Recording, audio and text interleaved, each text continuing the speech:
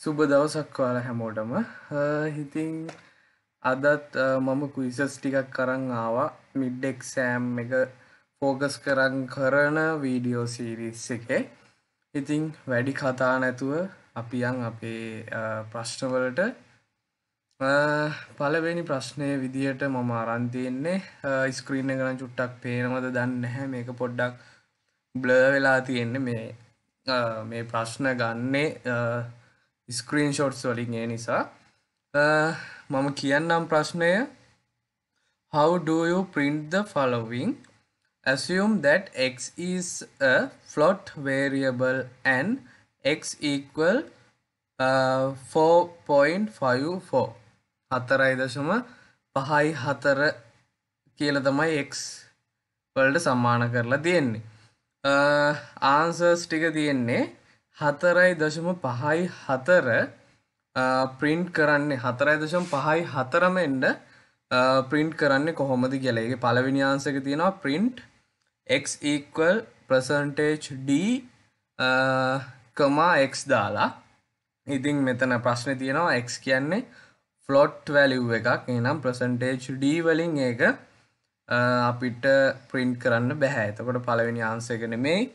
දෙවෙනි ආන්සර් එක තියෙනවා print x equal percentage c කියලා.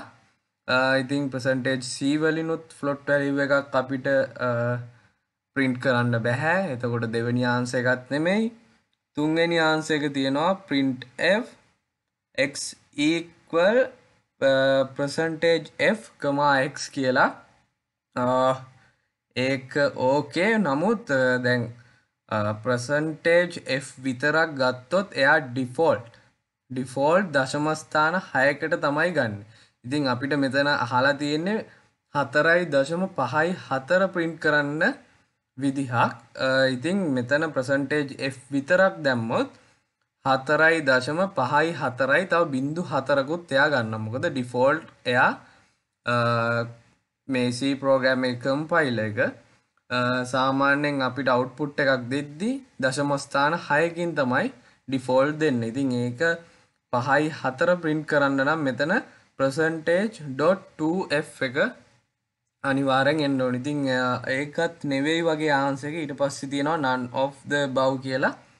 මම හිතනවා ඒක තමයි ආන්සර් එක, none of the above කියන එක. මොකද 4.54 print වෙන්න නම් percentage එකත් එක්ක .2 එක එන්න ඕනේ. .2f එන්න ඕනි. ඕක තමයි පළවෙනි ප්‍රශ්නය. මම දෙවෙනි ප්‍රශ්නේ විදිහට අරන් තියෙනවා. Find the output of the below code segment. Float interest කියලා බිඳුවයි කියලා sign කරලා තියෙනවා. Float value float variable එකක් අරන් තිනවා bell කියලා. ඒක sign කරලා තියෙනවා 10000යි කියලා. char variable එකක් අරන් තියෙනවා type කියලා. ඒක sign කරලා තියෙනවා f වලට. එහෙනම් type සමානයි f කියලා යා මුලින්ම sign කරලා තියෙනවා. ඊට පස්සේ if statement එකක් යනවා type equal a නම් interest එක හැදෙන්න ඕනේ balance එකෙන් 125.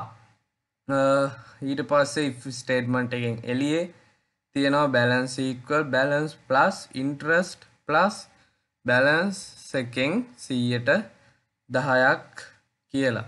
ඊට පස්සේ print කරලා තියෙනවා .2f එකකුත් එක්ක balance එක. ඉතින් දැන් මෙතන type එකට අනුව තමයි අපේ balance එක හැදෙන්නේ. balance එක මුලින්ම දීලා තියෙනවා f වලට සමාන කරලා. ඒ කියන්නේ මෙතන තියෙන type equal a කියන මෙන්න මේ 125 කියන එක හැදෙන්නේ නැහැ. මොකද type එක f වලට assign වෙලා තියෙන්නේ මුලදීම. එහෙනම් මෙන්න මේ විදිහට තමයි මේකේ balance එක හැදෙන්නේ.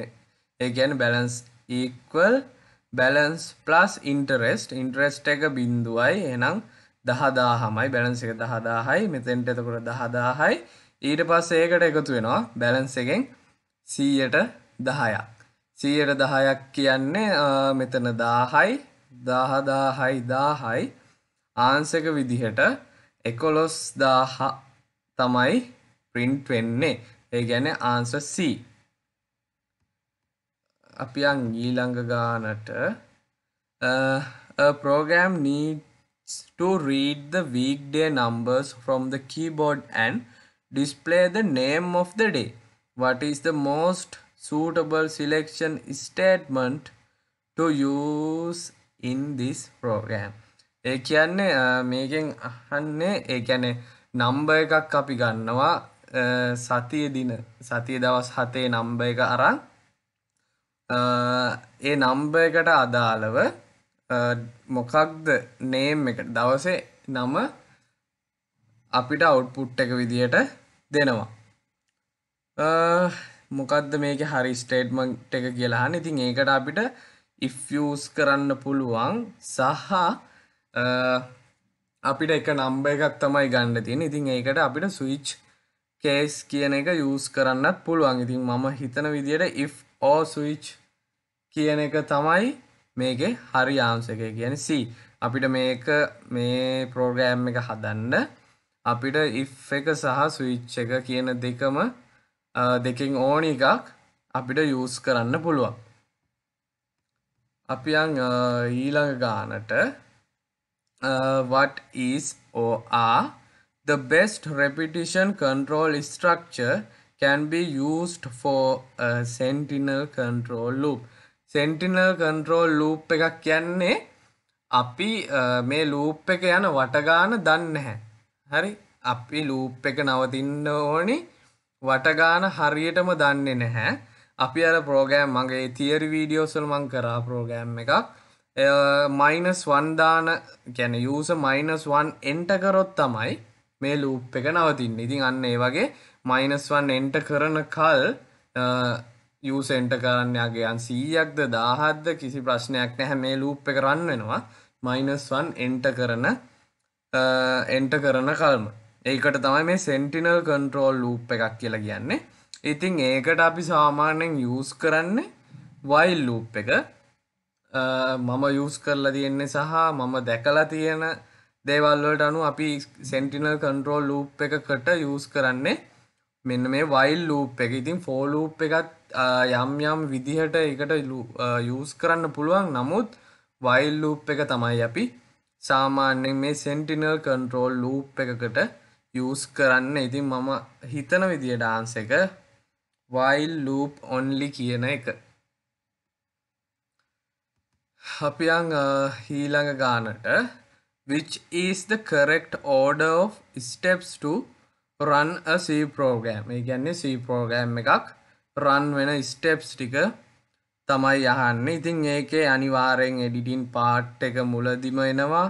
අපි edit කරලා ඒක compile කරාට පස්සේ execute වෙන එක තමයි වෙන්නේ. ඉතින් answer එක විදිහට editing, compiling and executing කියන එක තමයි ගන්න වෙන්නේ. answer B එක.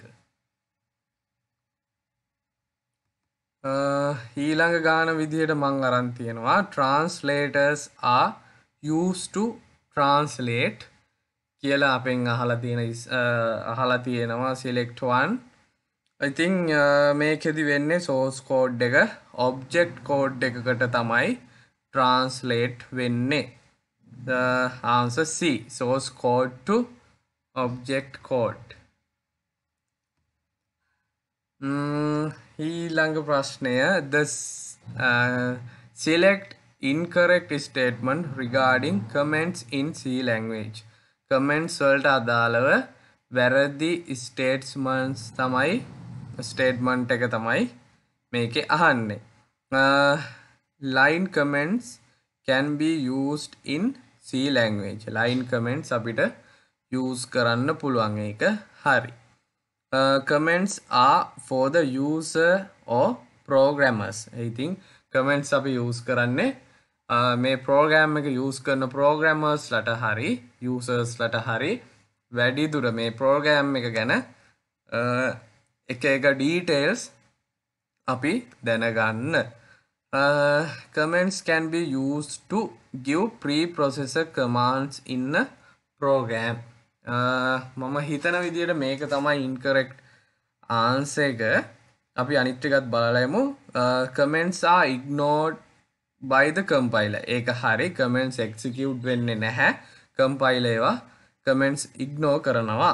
ඒකත් හරි.